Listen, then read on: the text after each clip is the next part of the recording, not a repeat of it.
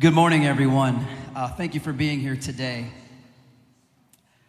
As we celebrate our first crop of Covenant House graduates, I use that word purposefully, crop, because the work these men have put into completing the program is nothing less than the fruit of the Spirit. This is a special moment in the program, in Rock Church, and the lives of these men. If you don't know already, our mission is to display the beauty of Christ in every facet of our lives. There's nothing more beautiful than the life of Jesus. It's transformative in every sense of the word. Through Bible study, weekly service to the church, gospel and change-centered classes, financial coaching, mentorship, and counseling, our graduates today have exhibited a commitment to living a Christ-centered life. All of these things are but external manifestations to the true spiritual transformation that comes from within and is fueled by a relationship with Christ and his church. Their stories remind us that change is possible for everyone, and that with Christ as the foundation, as we just heard, there are no limits to what we can achieve. That's what this program seeks to do. That's what these men represent here today. Lives that have been transformed by the way, the truth, and the life of Jesus. We had a little huddle Friday night with all the Covenant House guys. And at the end of it, we were reminded that this isn't my or Matt's or Josiah's or Pastor Dan's program.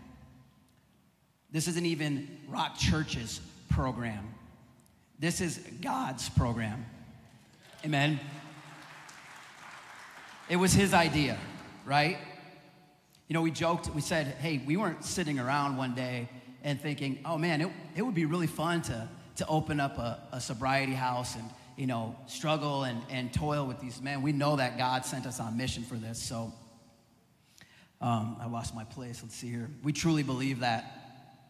And what God has joined together, let no man separate. I know that verse refers to marriage, but there's a bond here that these men have formed and will carry with them. And although they've graduated and are no longer in the program per se, they'll always be a part of it. They'll always be a part of this church and members of the household of God. You can't see it here, but that word member is capitalized here in my notes. And that's because there's a status these men carry with them in the kingdom of heaven as sons, as heirs, and as friends of Jesus. It's an honor to be a very small part and witness to this. And again, there's nothing more beautiful than the life of Jesus Christ and a transformed life. Well, that's what he laid down his beautiful life for. That's what he gave up the glory of heaven and stepped onto this earth for. And so our story, these graduates' story, is part of his story. And that's absolutely beautiful. If there's one marker and one marker only that signifies the success of our Covenant House graduates, it's this: that their lives point to the beauty of Christ. It's not just about sobriety. We will fall, but it's about pointing to Jesus when we do. Amen?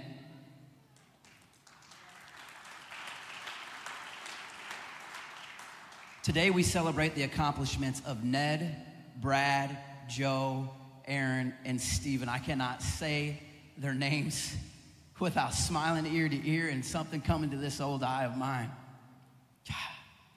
Each one is a jewel in the crown of this church. A crown that will one day be cast down at the feet of he who made their accomplishments today possible.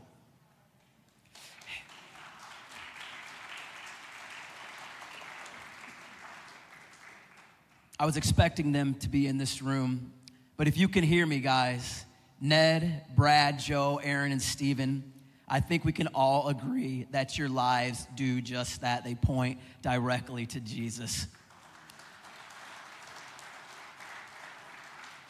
May God bless you with unshakable confidence of your status as sons, heirs, and heralds of his kingdom.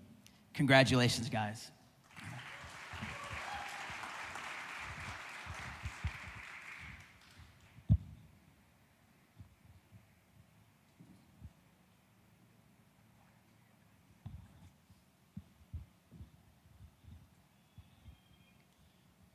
All right. If you guys would, let's welcome our first graduate. Hope.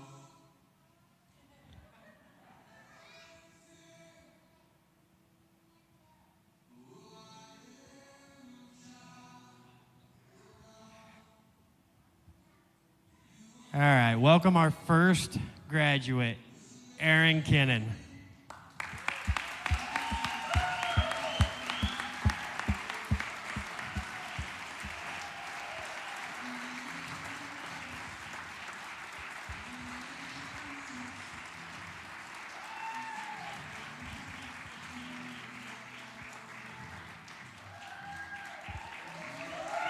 Welcome our second graduate, Brad Robinson.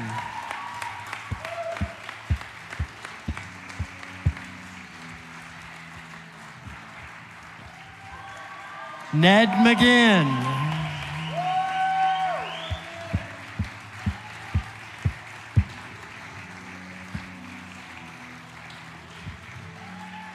Joseph Buer.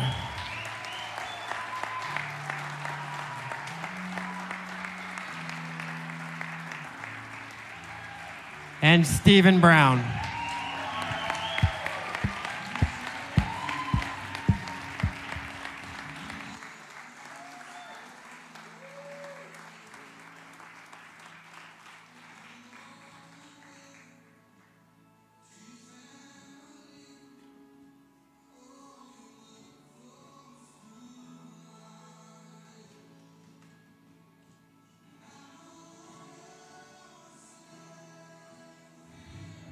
All right, guys, go ahead and be seated.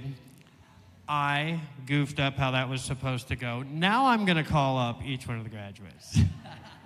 Welcome Aaron Kinnan up. Yeah.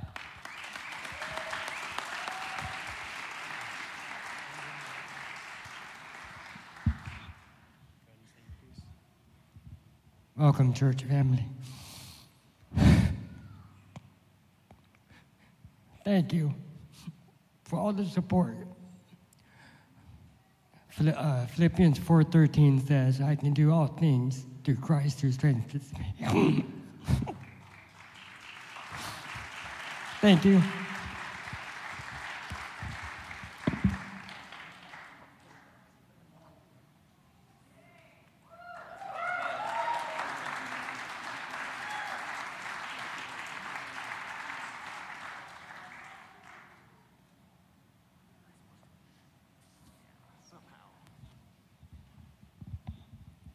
Welcome our next graduate, Brad Robinson.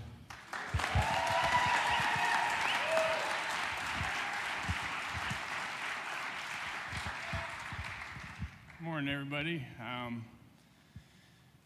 Yeah, I had all this planned what I was going to say, but it's not coming out. But I do know this. This has been an amazing journey, a lot of ups and downs, but I've gotten so much out of everything here. Just amazing church family I have grown and come to love, and what I love is how much different we all are, but how much we come together, especially when the times are needed, you know. And we've always worked through our stuff, and I love that about this church. And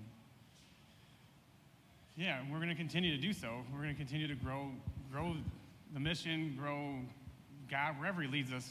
And I'm just glad to be a part of that. I'm glad that you're all a part of it, and that we're just going to continue to do this together. And, you know, one of my favorite verses is Psalms 37:24, I believe. Though he may stumble, he will not fall, for the Lord upholds him with his hand. Yes. And hallelujah. I love you guys. Thank you very much.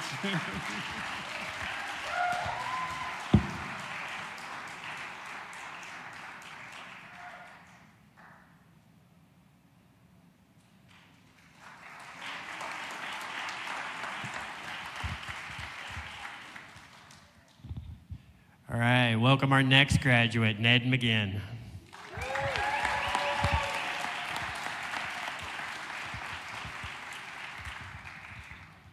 Morning, everyone. So I came here to get help with sobriety, and what I found was a better identity in Christ and a better relationship with Christ, and I just want to thank everybody for that.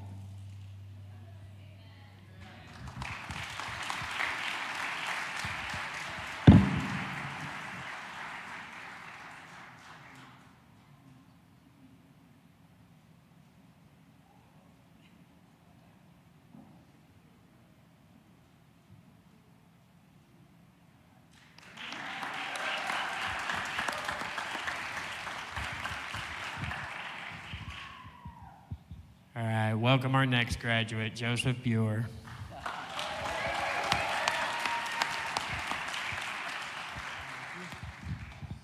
I just want to thank everybody for all the love and support through all this. The church, the love in this church has helped me to grow so much that it's hard to put into words. Thank you all. I love you guys very much. Thank you. I wasn't even 30.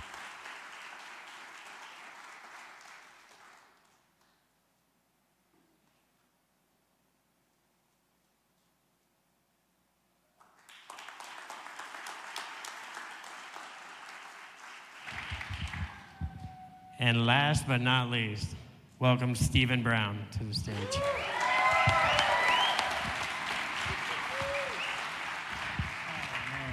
All right, so good morning, everybody.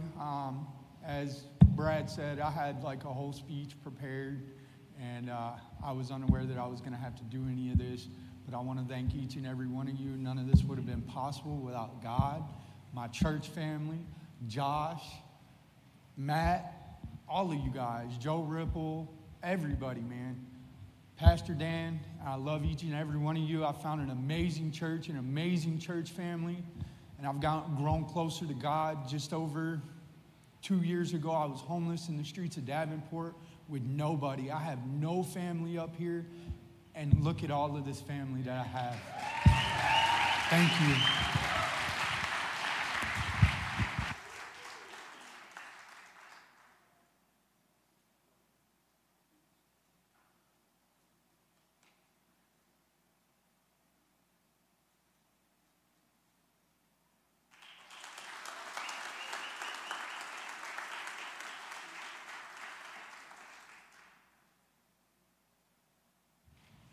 All right, let's call all 5 of you back up to the stage here. Guys, I want to ask you to extend your hand in prayer to these guys, because as we know that this isn't the end of their journey, but it's just beginning. Heavenly Father, you see these graduates, you see these men, your sons, Lord. We know you love each and every one of them. And Lord, we're just praying that you will guide their steps, that you will put a hedge of protection around each and every one of them, because we know that our enemy prowls around like a roaring lion looking for someone to devour. And he wants nothing more than to mess up your glory in each one of these men, Lord. And we're not going to let that happen. You're not going to let that happen, Lord. Lord, let your presence strengthen each one of these men as they go out from here today. In Jesus' name, amen.